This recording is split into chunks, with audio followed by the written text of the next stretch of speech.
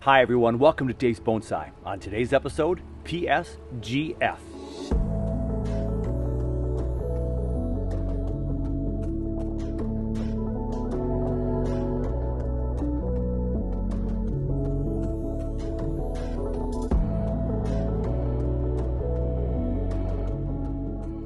Now you might be asking, what in the world does Dave mean by PSGF? Well, I'll tell you. Passive Solar Green Frame. I've been doing a lot of research over the last couple of years into a passive solar greenhouse and all the things that make it work. And I figured I could make one of those in my backyard to enhance my bonsai. To the best of my knowledge, I don't believe anybody has created a passive solar green frame, which is a combination of a passive solar greenhouse and the cold frames that I've been doing for the last several years with my bonsai. So why in the world would I want one of these contraptions? There's all kinds of reasons. Now, first and foremost, growing bonsai trees in Minnesota is a challenge, simply because the weather. So what can a bonsai enthusiast do when they live in the upper Midwest or even north of us in Canada or Alaska, Mr. Bald Yeti? Yeah, we don't have much growing season, do we? I could move. There's plenty of places in the country I could move, or the world for that matter. I could build a bigger cold frame. The one in the garage got bigger. This one could get bigger. Better yet, I could build myself a PSGF, otherwise known as a passive solar green frame. This PSGF is going to combine all the pros, I hope, of both a greenhouse and a cold frame. So the greenhouses, one of the biggest struggles we have with greenhouses is the heat. Because even in the wintertime with a greenhouse, like Nigel Saunders has witnessed, you can get the temperatures up at the top of that greenhouse well up into the 80s and 90s and sometimes over the hundreds when you're talking Fahrenheit. We've had rain in Minnesota in January, rain in February. Now those are cloudy days, but if we get a 40, 45 degree day in January or February and I have a greenhouse, it's just going to get really, really hot. So we want to be able to control and regulate those temperatures the best we can. And I hope the PSGF is going to be the answer. I, of course, have a lot of trees in my yard and a lot of trees to protect in the wintertime. And now I'm starting to house some plants for some clients. So I have to have the room and I have to have good conditions to keep the trees. With all the snow in Minnesota and the cold, we have to try to keep the cold frames really, really regulated at that 35 to 45 degree range. I've done that in the past in my cabin and my garage cold frames with my heaters on a thermostat regulated heat source. So when it dipped below 35, 32 degrees, it would go on for a little bit and warm that cabin cold frame and the garage cold frame right back up. Not only do I need bigger and more space for the trees, I also have to still maintain regulation of temperatures. I believe regulated temperatures is the biggest thing that I'm concerned about with this PSGF, and that's what I'm striving for, as much regulated temperatures, all natural, because it's a greenhouse, and I'm going to use the sun to power the heat source if I even need the heat source. And what is the heat source? It's the ground. We'll talk about that in a little bit.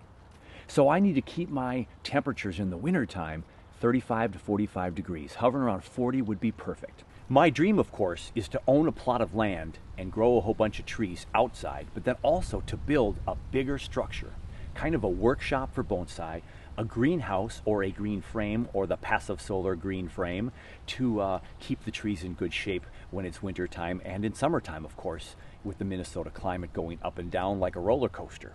Regulated temperature. So that's my dream, the big piece of land, a big greenhouse I can walk in. Now I've been researching this for a good couple of years now, and I think I'm ready to build my passive solar green frame in my backyard. It all had to start with convincing my wife to build this. That took a couple of years. She's on board, we're ready to go, as long as I make it really nice to look at. So now that I have that, I had to find a location in my yard. While taking off some holiday lights earlier this spring, I was up on top of my roof and took an aerial shot of my garden and of my backyard. So as you look down at the yard, over on the left side by the cabin cold frame was where I was hoping to build the PSGF, over by the upper pond there. And so that position probably would receive a little bit more sun than the position we ended up going with. The next option was the right side of the yard, when you're looking down from the top of the house, over by the big Colorado blue spruce, where my second bonsai bench is. Now that spot might not get quite as much sun, but in the end, what I have to balance is too much sun and not enough sun for both seasons. Now, of course, in the middle of winter, I want as much sun as possible, but in the middle of summer, the greenhouses get so hot, there'll probably be no trees in there. Now, the trick is to balance the hot and the cold and the amount of sun in your position of your greenhouse. So most of the passive solar greenhouse research that I've done has been through a guy and a company called Verge Permaculture. So I've gotten into a little bit of research on passive solar greenhouses through Rob Avis. So Rob Avis, who's up in Canada, used to, with his wife, be an engineer and working on, I believe, oil rigs or something in the oil industry, and they just got out of that business. And then they want to be more self-sustaining people. And that's where permaculture comes in. You can research permaculture, pretty fascinating stuff. Basically, permaculture, the way I understand it, is people who can kind of self-sustain their life as best as possible and not have to rely on other people throughout their daily lives with food and everything. I was really only interested in the greenhouse portion because they do build a lot of those and they have a lot of great examples online. So I purchased their permaculture passive solar greenhouse program to learn how I could build mine accurately and make sure I had enough of the right flow of air and engineering to make this possible.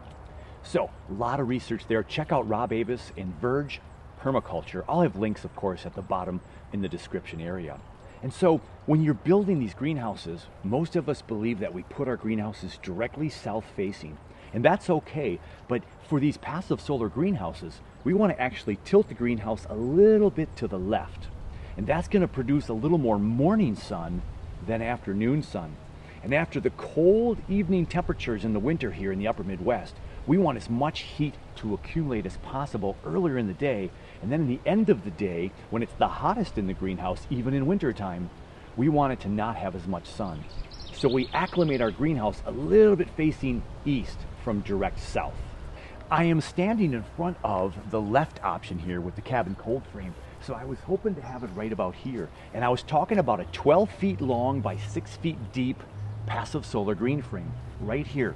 We would lose the cabin cold frame and we would extend this out and we would have a nice passive solar green frame right here. And I could tilt it a little bit to the east because of the way the garden is designed right now. Now, after some back and forth debate with my wife, she didn't like this location as much as the other one. So the other side to the right, we were going to decide to build our passive solar green frame. So let's go over there and check out that spot. We moved over into the sunshine on the right side of the yard, again from the upper look of the house roof. On the right side is my second bench structure that I built behind me. Now it's a little dark and underexposed over there, and there's a lot of sand over there because I've been digging a hole in the ground. We'll talk about that in a second. So all of the garden here has been kind of taken away, and this is where we're going to house the greenhouse. So this is going to be pretty much due south. We got the big old Colorado blue spruce here, so the morning sun will be blocked by a little bit of the trees and the houses here, so that's kind of unfortunate for the passive solar greenhouse concept. But again, this is a cold frame. I will have subsequent heat, and we're going to talk about that in a little bit. The sun is going to go up right here, right up above the houses and trees right over there, so there's a good stretch of time in the daytime where that solar energy is going to come into the passive solar green frame and be able to warm up the green frame. Now, we don't want it to get too warm, so we have to be concerned about that, right? But we're going to be circulating air so it doesn't stay too hot, and of course at night doesn't stay too cold. How are we going to do that? Well, it's all about the what they call an earth battery. We're going on geothermal energy. So the thermal mass of stones, of earth, and keeping things relatively regulated temperature-wise. So here's what we're going to do. We're going to make a greenhouse, but we're going to put that greenhouse on top of an earth battery, or they call it a GAT system. So it's the ground air heat transfer system, GAT. And so here's the general concept, and I'm no engineer and I'm no expert in any stretch of the imagination, but my last 2 years of research has brought me to this basic understanding. Because everybody's asking me, what are you digging this hole for, Dave? What's going on over here? Here's the basic of the GAT, or the basic of the passive solar greenhouse. We're going to take the air from underneath the ground and we're going to bring it up into the greenhouse when we need warmth. And when we need warmth out of the greenhouse, green frame, we're going to take the heat out of the green frame and put it down into the earth. So you need to dig a really big hole. and you should be 4 to 5 feet below, depending upon what part of the country or world you're in, because the permafrost up north in Duluth might be 36 to 48 inches down. Here in the metro, probably not past 36 inches. So I'm 4 to 5 feet down here with this hole because there's going to be tubes down there, and that's going to be where all the air goes through. It's going to go down this side, go down into the tubes, cross over, and go up this side. And from the solar power on the roof of the passive solar green frame, it's going to collect enough energy to house some energy and store that energy. And then when the fan has to kick on, based on thermostat regulated power source, if it's below a certain temperature, the fan's going to kick on, and it's going to bring up some of that warmer air underground. If you've ever been spelunking, okay, maybe just in a cave, one of the tourist locations, if you've ever been down there, you wear long sleeves and long pants if you have them, because even though it's summer outside and 80 degrees, down in the caves, it's always between 45 and 55 degrees in most parts of the country. So the earth down below too, here, again, depending upon where you are, for me, is probably going to be between 40 and 45 degrees all the time. Spring, winter, summer, fall. So we're going to utilize that really powerful thermal mass regulated heat to kind of keep things regulated. So we're going to build ourselves a passive solar green frame. So more information on the passive solar green frame throughout this series. This is part 1, and I've got to show you how it all began. It all began when I had to find that perfect spot to put the 12x6 passive solar green frame. And then I had to save all of the plants from underneath the Colorado blue spruce and all the plants that were in the garden where the green frame was going to be. And I had to move those in different parts of the yard and start digging the hole. So sit back, take a sip of tea, and watch. Well, Tom can take a sip of tea. You guys can all join him if you'd like. And watch a little bit of me just a little crazy.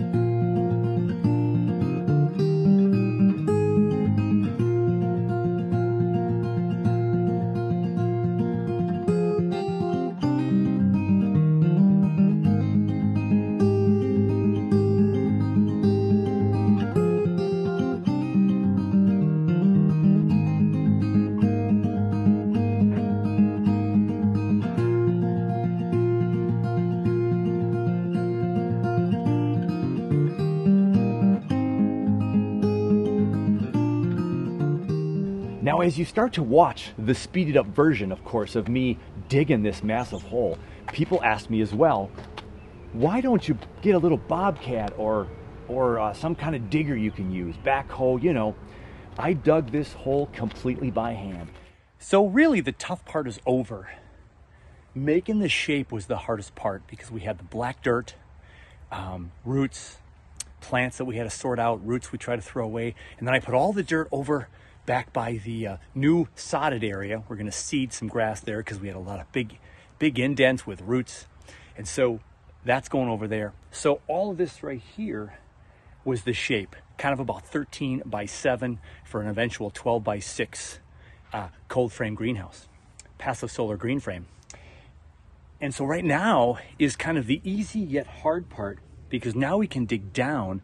And as you can see, the change in color. So I've got all the black dirt over for the seed area, and now it's just sand and rocks. So it's usually pretty easy to dig with the sand portions, but we hit a lot of rocks. So a lot of work ahead of us.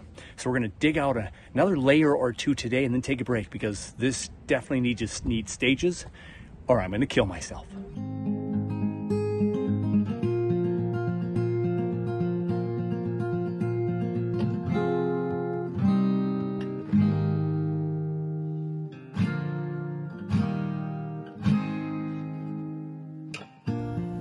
So all the way around the 13 by 7-ish, soon to be passive solar green frame, I got another shovel depth at least down lower. I left this shelf in here so I can come up and easily get into the wheelbarrow so we can continue our piles back underneath the pine tree. It is the moment of truth. Tape measure is out. It's extended beyond 2 feet, but I'm hoping for about 1.5. 2 feet, I put a big smile on my face. Let's check it out. There's 2 feet.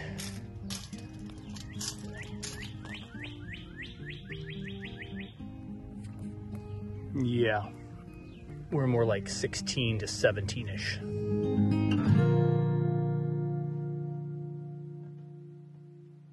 I used the toss method. I used wheelbarrows. I used buckets, climbing up ladders to get up and down and to remove all this soil. Again, 12 feet long, 6 feet wide, 5 feet deep.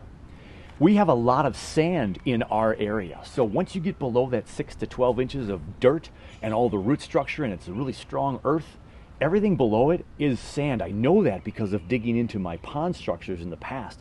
But I also was very concerned about cave-ins. Was the earth going to just kind of unsettle it? So if I had any weight here with machinery, would I cave in this thing and make a massive sinkhole? So I decided to do it all by hand. Hey everyone, I'm a couple of weeks into the project, and as you can probably tell, I'm now standing in a hole. If I tilt the camera up there, there is the bench that's still there. Not very much here. And I'm in the hole.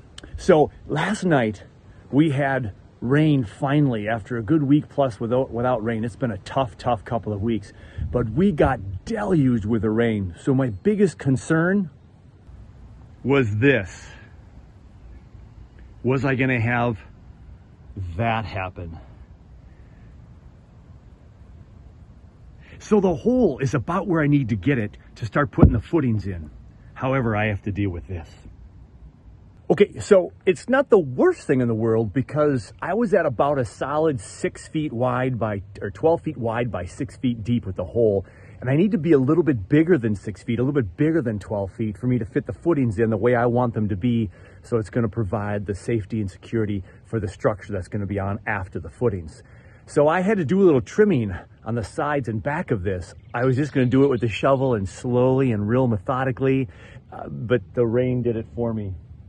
So now I have to get all of this out of here. And the problem with this is if you can all tell, I'm about 5 feet in the ground now, 5 to 5.5 feet in some spots.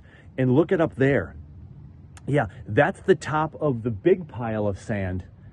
And so that's at 7 or 8 feet.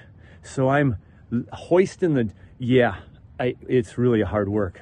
And so I'm so close to the end, so like I want to be done, but I still have to take my time, do it right, make sure nothing else collapses, nothing else is going to cause problems. So it's a nice cool day, breezy, but I'm in the hole, no wind, good for filming. And let's get this dirt and sand out of this hole and start to prep it for the footings day, which is just around the corner.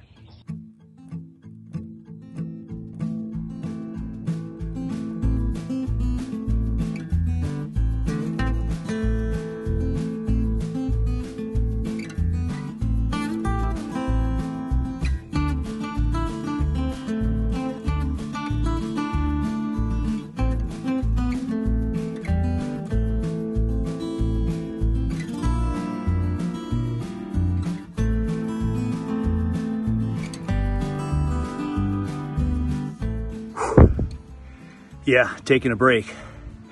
That's a lot of dirt, a lot of sand, throwing it really high. More to do. I belong to Planet Fitness, and I just didn't go there for the last 3 or 4 weeks because I've been using my muscles, carrying 50, 60 pounds of sand with buckets and shoveling and body aches and all. We've got a hole now that is 12 feet wide, 6 feet in depth, and 5 feet down to the ground. So super challenging, but I did it. It's 7:45 in the morning on footings day, and I'm really excited to have Toby over here to get the footing started. However, last night when I took one final peer into the hole to see how close I thought we were ready for the footings, I'll just have to show you. Another small collapse. The hole keeps getting bigger, which is good. I think the footing frame is going to fit in here. But we keep losing some of the hole. And I've got the birdhouse there that I didn't want to disturb. And that's the last piece that fell down. Birdhouse is still there. Let's hope we don't disturb. But we might in the end have to take it out. Time to climb back in and get a few more buckets of sand out of the hole.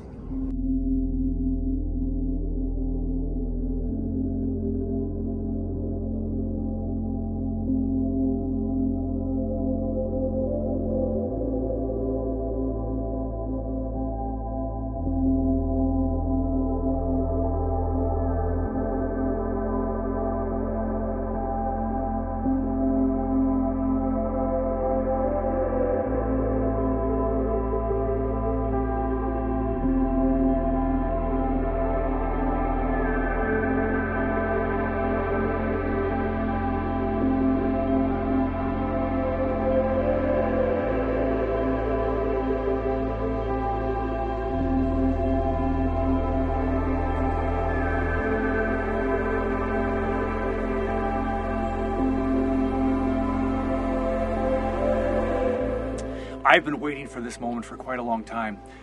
We are at the point now where we get to start mixing cement. So I'm in the pit. You know, it's great down here. We love the regulated temperature. That's why we're making a PSGF, passive solar green frame. And so the first stage is the foundation. Toby's been here for the last couple of hours. We've had a couple of slides. Toby put all the rebar in. We've got the frame in here. It's relatively level, maybe a few taps here and there as we go, but it's time to mix some cement. This is super exciting. I'm not quite sure if we have enough cement bags to, well, I'm pretty sure we don't. So I'm gonna have to get some more cement bags. So we're gonna do as much as we can now. Then I have an errand to run for about a half an hour or so. I'll get some more cement bags and we'll continue. Let's just get to it. We've got some cement to do, some more back-baking work. We got the water, we got the cement, we got the mixing trowels, and we have the everything we need. Let's just get going.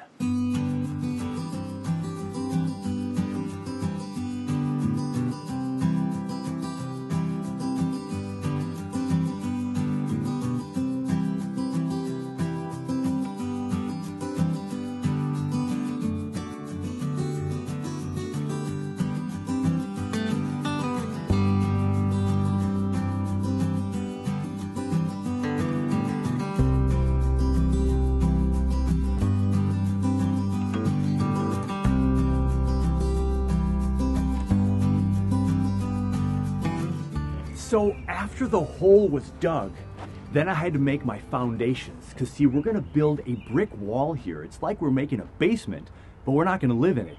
Sand is going to come back in here, some pebbles and stone and the tubes, and we're going to cover this hole right back up like it never even existed. But after the hole was dug, I had to put these in. So there's a sneak peek of the finished product of the foundations. I had Toby's help on that, and listen to this, everybody. We used 63 bags of cement, 60 pounds a piece, from the store to the driveway, down here, into the hole, and cut open, and 63 bags of cement.